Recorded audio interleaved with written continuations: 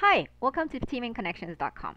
My name is Teaming. I'm a mom with three kids who stays at home and who loves explaining neuroscience and sharing the best practices so that we stay-at-home moms can lead more splendid lives. Today I will be talking about the fifth strategy to up-level your brain's performance, managing stress by using various techniques to lower stress. We can't be stressless in our lives, but we can certainly stress less. Technique number one is to calm your nervous system. So you put one hand on your belly and one hand over your heart. You count to five in your head as you're breathing in, then count to five as you're breathing out. Do this for about a minute or so until you feel better. The second technique to calm your nervous system is by taking a walk in a green space. There's just something about being outdoors among the trees on a sunny day that just lifts up my spirits. Try that. The third technique is to write down your feelings in a journal. You get to express yourself, and that brings a measure of relief. If you keep a daily journal, sometimes you can see, a pattern emerge.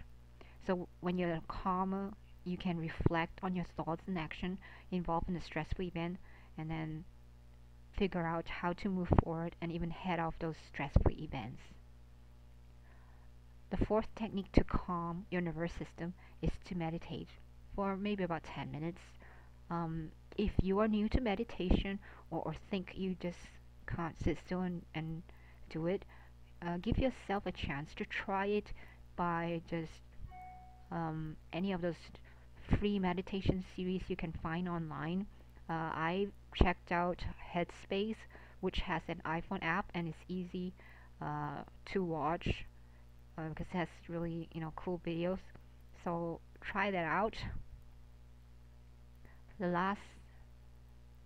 The next technique is if you are the more adventurous kind, you can try this uh, emotional freedom technique, also known as tapping, that I um, learned about recently.